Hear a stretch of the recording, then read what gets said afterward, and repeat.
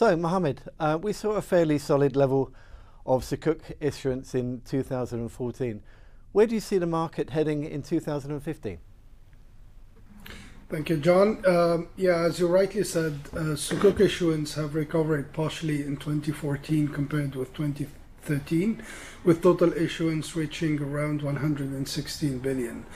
For 2015, we think that the total issuance would reach between 100 and 115 billion for three main reasons.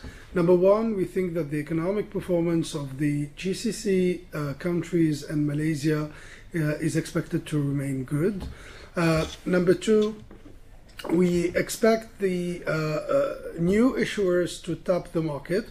In 2014, we've seen several new countries tapping the Sukuk market, like the UK, Luxembourg, South Africa, in order to diversify their investor base.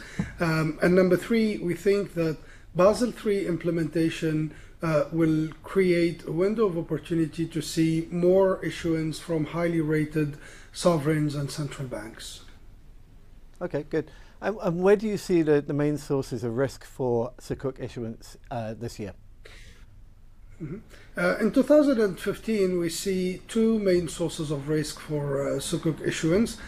Number one, we see oil price as a source of risk. As you know, oil price have declined quite significantly over the past few months.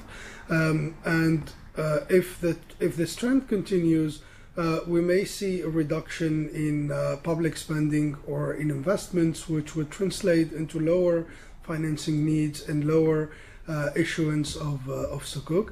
The second source of risk is coming from the expected increase in the Fed interest rates, which could reduce the global liquidity.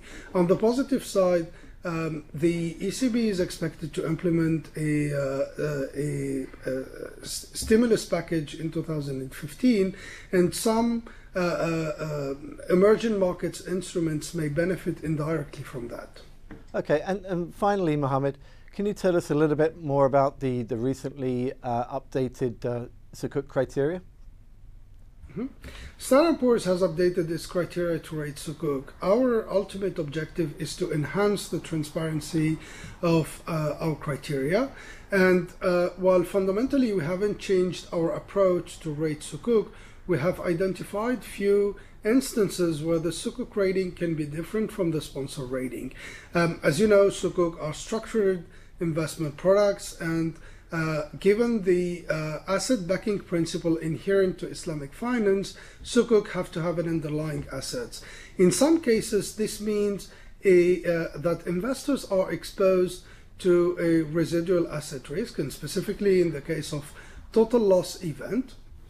And what we did in our updated criteria, we've clarified the instances where the rating of the Sukuk can be different from the rating of the sponsor, and we've identified clearly this situation and how we will deal with them from a rating perspective. Okay, thank you, Mohamed. That concludes our CMTV, and thank you for listening.